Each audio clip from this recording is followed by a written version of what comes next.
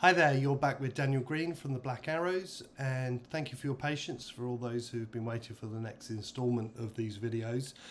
We've been comparing the new Parrot Anafi Ai with the Mavic 2 Pro on a variety of different projects. So there's been a bit of a delay. It's been incredibly busy summer so far. I also escaped off to Glastonbury for a week or so, which was exhausting, and then came back and promptly had COVID for a week. So I've been getting over that. So thank you for your patience. So where have we got to? So we have been doing like an estate mapping comparison between the two drones. The results from that ultimately showed, again, it's not hugely scientific, but we've tried to do a like-for-like comparison where we can, but it showed that although the visual data was not hugely different, it was a slight improvement with the Anafi, but not hugely different. The data that's captured, so the amount of measurable information, was around twice as much.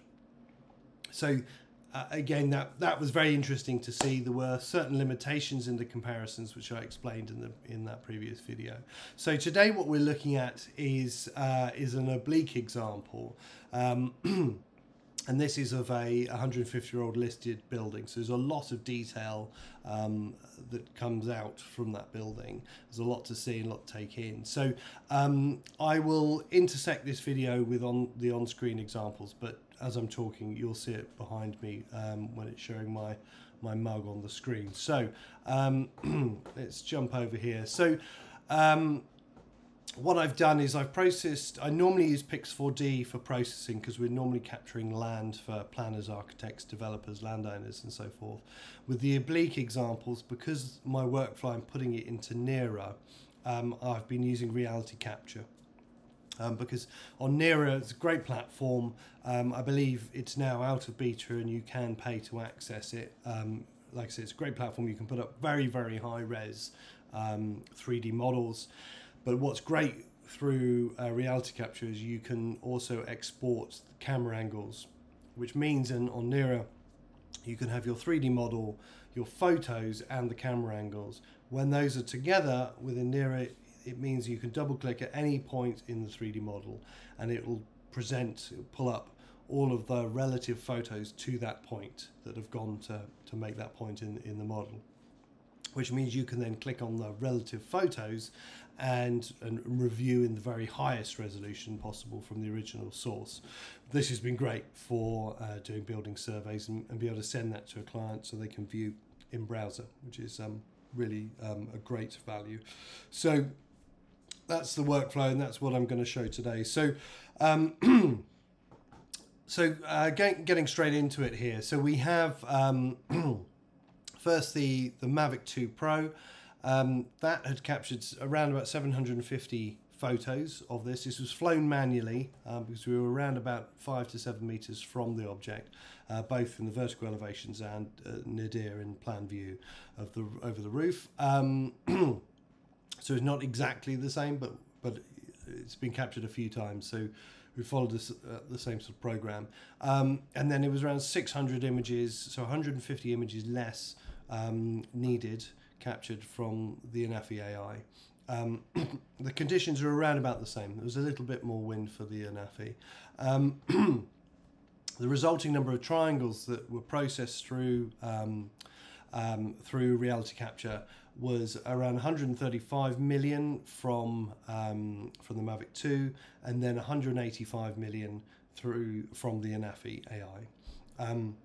Interestingly, then, when we look at the textures and the size of the textures that resulted, that was almost 2.5 gigapixels of data from the Anafi, and through the Mavic 2, it's 1.6 gigapixels. So a big jump there. And then when we look at the combined total size of the file size of the images, that was around 10.5 gigapixels from the 750 images from the Anafi, from the Mavic 2 Pro, and 13.5 from the Anafi Ai. Right. So those are some stats.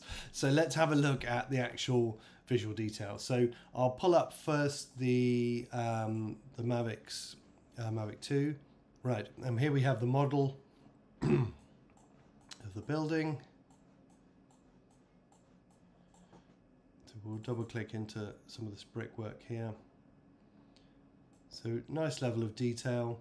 So a bit of blurring as we get in very close, but you can see that this is all obviously mixed stone, and you can see it's picked out the fact that it's not a flat surface. And if we click down here, we can see where some of the water ingress was coming from. You can see there's a hole here, and some of the paint here is peeled. So obviously as we get in this close, it does blur, but you know, we're zooming in pretty close there into a pretty big model. We'll pop over here to this other window.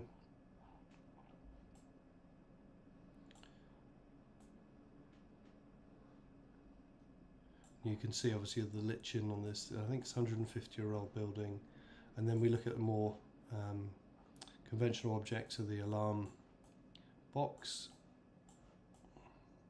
It's a good detail here. There's obviously some errors from the guttering just above there and with the glass, but that's to be expected. Again, you can see that you can pick out these small holes. So that's the detail. So there's a nice level of detail that's come there from the Mavic. And then if we jump over to the Anafi, so we can see, we go around the model here. So we try to capture the same area. Again, this was flown manually, but if we go above the highest window here, so to my eye there is a bit more visual detail. We've zoomed in. There's a slightly less blurring, but you can see this sort of a swirling where it starts to blur, and I believe that's the sort of buyer sensor doing its thing. I've noticed on images when I zoom into them, zoom in quite extreme, but zoom in, you can see there's a little bit of this sort of swirling effect. That's where the software is sort of filling in, trying to give a bit more detail. But yeah, so there's a slightly richer texture, slightly richer detail there, but it's not fundamentally monstrous in comparison. Not a huge jump. Let's jump over to this second window. Again, it's to recognise that it isn't a completely flat surface. All mixed brick. And we'll try jump over here to the alarm system. So we're very similar in that sort of modern angular structure. Again, the gutter hasn't been fully picked out. And if we then just go back to this window, I think this actually, the holes here have been fixed at this point. This wasn't same day capture. So I can't compare where one holes were and one wasn't. But interestingly, we'll just go in here into the dove coat. Picked up some good detail there. So that's the two models compared there. So from my point of view, again, it's relative. I've tried to compare them as I would if I was doing a job and wanting to be able to justify a difference in cost maybe, or a difference in time or time saving to a client. Visually, there's a slight improvement in visual detail from the Anafi. There's a much bigger improvement again in the amount of data that's captured. So if you're going to be using the models in a measurable sense, in a measurable way, you want more data points so you can measure, you've got more accuracy. That's what you're getting from the Anafi. But it's not a fundamental visual improvement. So again, there is a big difference in cost between, obviously the Mavic 2 Pro is no longer sold new. The Mavic 3 is around 1,700. I think 2,500, this is pounds. If you get the combo pack, which I imagine you would be if you're looking to do this commercially. And but there's no third-party support at the moment. The SDK, I don't think, has been released for the 3, so it's a little bit harder to compare. But for price-wise, with a couple extra batteries, it's around about 5,000 for the Anafi, so about double the price of the latest Mavic 3, 3 or 4 times, or if you already own the Mavic 2 Pro, then that question of should you upgrade. Again, what's resulting is there's not a huge jump in visual detail. There is an improvement, but there is a lot more data. So that's really the interesting comparison. So that was my comparison with the Oblique example. Thank you for your patience for those people who've been waiting for this installment. I'll be following up in quite short shift an example where I've taken the Anafi and used it to map a farm that's around 130 acres. So slightly different. It's not a comparison, but I just wanted to show you how it was used. There'll be some links below here to the nearer models that I've demoed here. If you've got any questions, then you can give me a shout.